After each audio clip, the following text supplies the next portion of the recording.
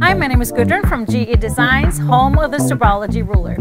Now for my tip of the day today, I'm taking you back to geometry class to talk about triangles, all different triangles. So make sure you subscribe to not miss any more quilting tips.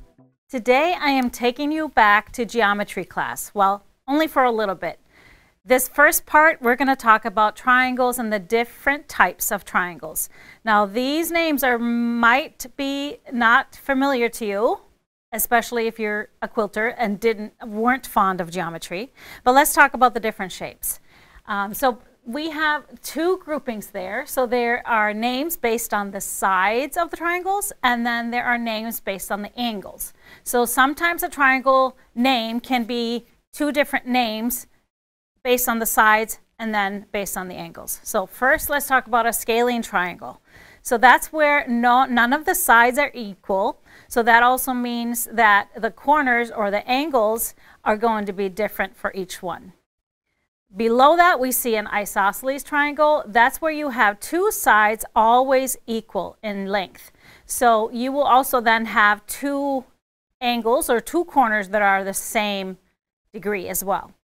Then we have an equilateral triangle where all sides are equal. Now this triangle you might see and refer to as a 60-degree triangle in quilting. If we look at the angles, there is an acute triangle where all angles are acute. That means they are under 90 degrees. We have an obtuse triangle where one angle is more than 90 degrees.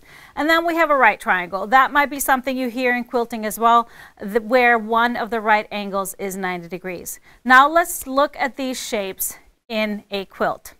So one of the most basic shapes that we use and see all the time is a right triangle, and that is also an isosceles triangle. So let's take a look, for example, in a flying geese. This is a right triangle because we have a right corner here, and then we have two equal sides, and then two corners that have the same angle as well.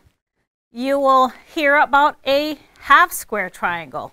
What is a half square triangle? A half square triangle is a square that has two right triangles in it. So this is our half square triangle. It's hard to see because this one is already sewn in, but this runner is all about half square triangles. You will hear a quarter square triangle. A quarter square triangle means that we have a square that has four smaller triangles. They are also all right triangles, and they're all isosceles triangles.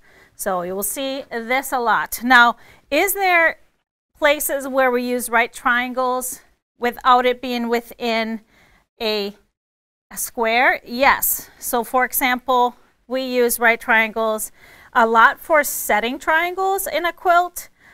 This runner is all done with just right triangles sewn together in rows, so it creates this irregular pattern. But there are other ways without it being a flying geese or within a block where you will find right triangles throughout. So, but it's good to know all these different names. Now, an example of a equilateral triangle, or in this case a 60-degree triangle. So here's how you see that. So all three sides are equal, all four angles are equal. So this is a perfect example, 60-degree table runner. This one is from our Master of Stripology Rulers book.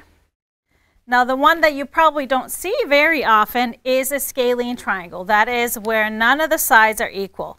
But I actually do have an example for you. My Katrina quilt has all scalene triangles. They are all uneven, and so it's really fun to play with when you do something a little unconventional in cutting. So they are all floating, so you can do something like this. So I just wanted to have this comparison for you, the geometry names and then quilting names.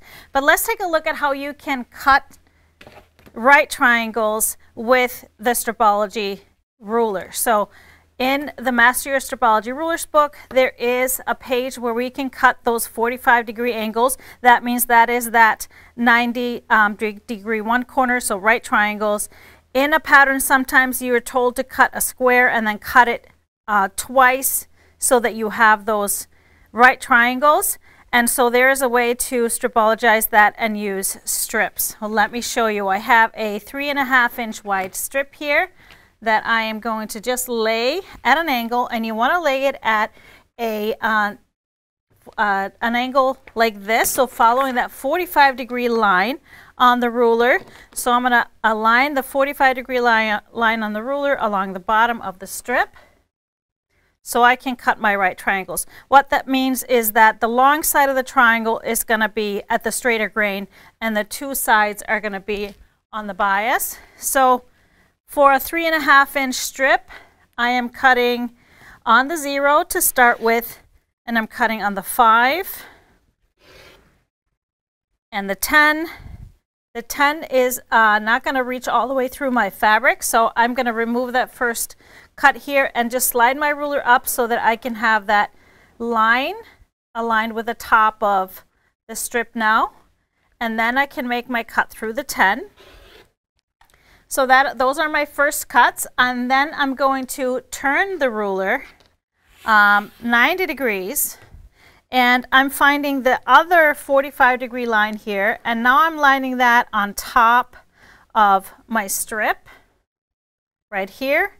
There's a line extending here. The 13-inch line is going to extend down here so I can make sure my pieces are all lined up correctly. And now I'm going to make my same cuts through the 0 and then 5. And then I would cut through the 10, but I can't get down here, so I'm going to do the same thing. I remove that first triangle here and slide my ruler downwards, aligning that line up with the bottom of my strip. Everything is lined up, and I can make my cut through the 10. And this way, without cutting a big old square and then cutting that apart, I have my right triangles perfect to go into any pattern or anything else you are doing with a straighter grain on the bottom.